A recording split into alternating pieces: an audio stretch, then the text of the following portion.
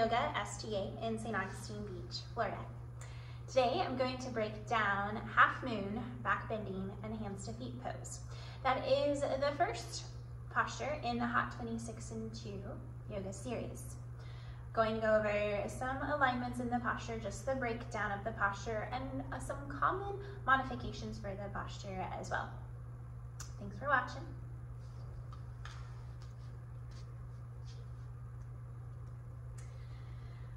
Keeping the feet together, toes, heels touching. Contracting of the thighs, tailbone down, engage your core of the belly. So always make sure to engage your core, the space below your belly button. This is your core, you're pulling it in. That's to protect the lower spine. Relax the shoulders, inhale, arms up. Interlocking the fingers, release just your index, thumbs are crossed. Bring the arms back with your ears. Tailbone down, belly in, keeping the arms with your ears. Inhale, breathing, you stretch up. Exhale, push hips to the left and bend body to the right. You want to keep your extension.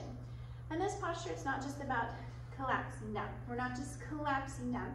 You want to keep your extension, keeping your thighs contracted, the muscles contracted in the body. It's about moving your spine, creating length in the spine, getting a stretch happening on the connective tissues on the side of the body. If it's difficult to keep the arms above your head, if there's shoulder issues going on, you can do this posture with your arms to the side. You can really focus on lengthening up through the head and just moving at the spine. Sometimes if just one shoulder is bothering you, you can stretch with the one side, letting the shoulder that is causing you pain relax down. You're keeping the extension in your spine. You're stretching up and you're stretching over. In this posture, keep your thighs contracted. You want your thighs contracted. You're squeezing your inner thighs in together and squeezing the thighs forward. Push your heels down, the tailbone down, and keep your core belly in. The left hip is slightly forward to keep the hip square. Scoop that right shoulder slightly forward. You want both armpits visible. Lift up through that left armpit, push the left heel down, and squeeze your palms together. Squeeze your palms, it does help. Lock out your elbows and you're stretching your fingers up and over to help create more extension in the spine in the left side of your body. Inhale, back up to the top. Other side. Giving that side view. Take an inhale, breath, and stretch straight up. Belly in, tailbone is down. Push hips out and move to the left. So again, tailbone down, thighs contracted, arms back with ears, keeping the spine in alignment. Common misalignment here is to kind of let that tilt happen at the hips. You want to keep that tailbone down so that the spine is straight, you're engaging your core. So if common to not engage all that, it kind of looks like this. So you're not having that lower spine down, your core is not engaged, you're not protecting and supporting that lower spine. So instead, think tailbone down, pull in core belly, keeping the spine straight and keeping that tailbone down. You're squeezing the thighs together, pulling in the core of the belly, engaging that core, engaging your muscles as you push the hips out, keeping the spine aligned as you breathe. Inhale out. A back view. You're lengthening up and then lengthening over. So think extension up and extension over. Weight to the heels, tailbone down. Squeeze your palms and you stay breathing, keeping that chin up. Squeeze palms. Legs are contracted and straight. Arms are contracted and straight.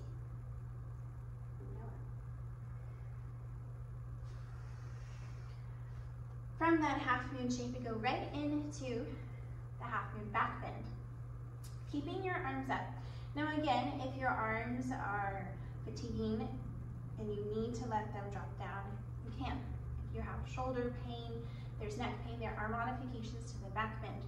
You can have your hands here when you do the back bend, just focusing the eye gaze up and back. Again, there's always modifications for these shapes to help you do your postures and still get the maximum therapeutic benefits for you. Traditionally, in that back bend, your arms are up over your head. You inhale, look up, and look back. So we're not just dropping back. You want to extend up and then extend back. Squeezing palms, wrist elbows straight, and you're sliding the fingers back, keeping the chest lifted, pushing the heels down, pushing the hips forward. So you're creating this back bend from upper spine, middle spine, and lower spine. Stay with your breath and soften your jaw. The neck hurts. You can still do the arm stretch, up, but then just look up without moving the head back. You can also then focus on moving just your arms back, getting more shoulder opening without letting the head drop back. Again, letting the arms drop if you need, looking up and looking over.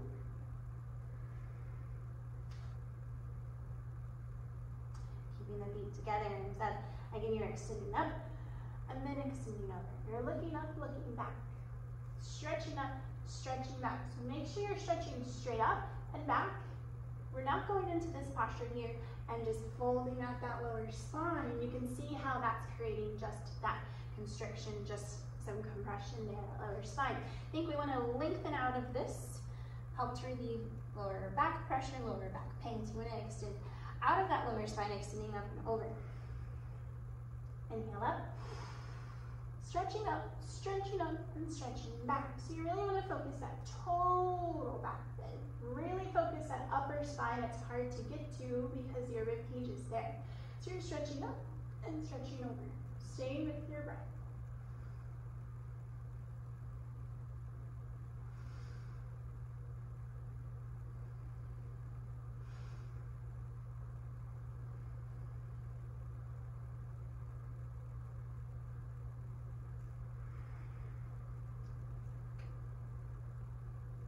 From that back bending pose, we go into hands to feet pose. With your hands to feet pose, you're stretching up, pulling your belly, and begin to hinge at your hips with a straight back, with that straight spine. If you need, there's lower back pressure, if the hamstrings are really tight, you can bend your knees as you fold forward so that you're still coming down with that flat back. Hands on the floor, bend knees, move hips. You can walk your hips out, right left, warming up the body. Moving into the shape, you want to focus on keeping the spine straight. You can bend knees as much as you need so you keep this upper-lower body connection. You're pushing the upper body against the lower body. If you're able, you're going for the heel grip. Your fingers cupping underneath your heels. If you're unable to go for this heel grip, you can grip outside the feet to pull yourself down. You can also grip the back of your calves here if you need to pull the stuff down. If it hurts to have so much pressure of your belly on there, if you need, you can have feet separated slightly so that the belly can partially have space to go in between your legs. And as well, you can use your hands to pull on calves, pull on sides of feet, but eventually working to grip behind the heels, letting your head relax.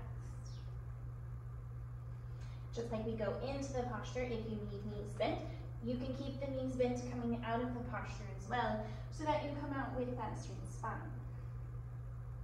Again, if you're able, keep the legs straight, belly in, always belly core in. You keep this core engaged to support the spine. So common, people want to round the spine to come down. Without using the core engagement spine straight, it may look kind of like this, coming down, without straight spine, lengthening, belly engaged. Also, often, students may want to round the spine to focus on getting legs up. If you have some issues in the back, it's better to, if you can, and you want the leg stretch, have the legs straight, but you can place your hands on their shins and focus on a straight spine. So you're still lengthening the spine, lengthening the back of the legs, and focusing your breath. You can also bend your knees to have the knees, the belly against thighs, the chest against knees, but still that straight spine. As you start to work on the pull to lift your hips up, creating an opening over time. Knees bent if you need, belly in, come up, flat back. Inhale. Stretch out, belly in, you're coming down. Flat back, legs straight if you can. Going for that heel grip if you're able. Wrapping your elbows close. And when you pull, think extension. So try to let your head relax. Instead of having that head lifted, think your spine's lengthening all the way to the neck. So you let the head relax. Try to bring that face closer to the shins. Maybe one day your nose in between the shins, and think crown of your head down. You can use that pull to help with that traction. Gently pushing the knees back, extending your tailbone up, pushing upper body against lower body as you pull on the heels and push the toes down, creating that lengthening in your spine, and you breathe. Shoulders away from ears. Watch those shoulders from wanting to stretch to ears. Think of lengthening, let those shoulders go away, elbows close, and breathe. Wrapping arms out, palms together. Pull the belly in. Again, watch from as you come up, round. We don't want to round out. Instead, you want straight spine, belly in, stretching out, lengthening your spine, coming up with control. Arms down. Breathe in and out through your nose. Thank you for watching. I hope that helps. If you have any more questions, comments, please let me know. Please like, share, subscribe the video, and I look forward to seeing you again soon. Namaste.